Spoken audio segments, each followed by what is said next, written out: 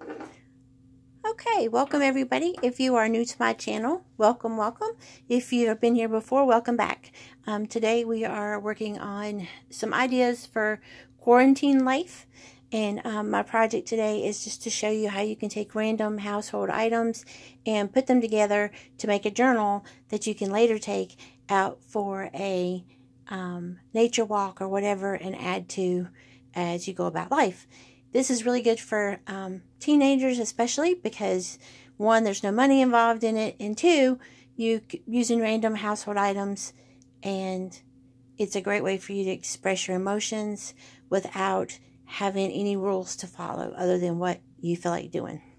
So these are some random items that I found, I put together around my house. I'm sure yours will be totally different, and then I'm going to show you the journal that I made from items just like it in just a minute. But first, let's go through this pile of junk. So here, this is just a random piece of paper, dotted paper actually, that it got torn out of a notebook. It was going to get thrown away, but instead of throwing it away, I decided it would make a great insert. This is a shipping box that came off of my watercolor set. I just wanted to hold on to the box. I will show you how you can use that to make a book.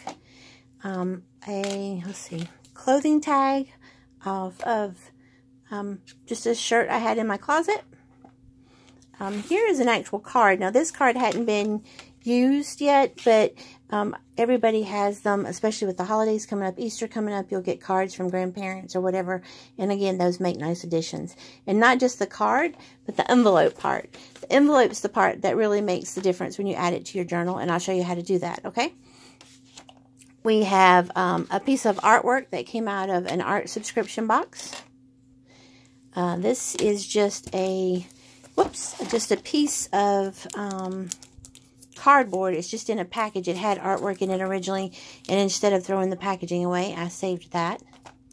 These is your flyers that come in the mail. The book that I used Lane Bryant, and I used Bath & Body and a couple others for that as well. This is an advertisement I had picked up for a show that was going to be done here in Charlotte. Let me see if I can...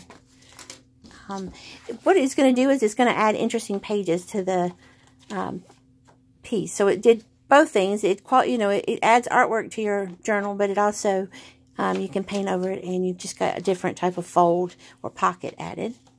And then this last piece, because I am working on getting some of my prints made for our shop, ordered this. This was free by uPrint. It's basically a sampling of everything that they use for their, let me turn it, see if I can get it to do this here, everything that they sell, okay? So I was specifically looking for a thickness of paper that I wanted, so that's what this is a swatch kit that shows you the different types of papers. But if that's all you have, then that's all you have, and we can make that work. Right now, I'm not ready to do that, but when I do finally get finished with all of my business items that I need, I'm going to definitely go back and reuse this and not just throw it in the trash. So that is my trash. I did add a couple paper clips. I had different sizes around the house, and then a hair tie. And then this is just an alligator clip with your normal office supplies. So come back in just a minute and we will show you the book that we created and how you can go from here.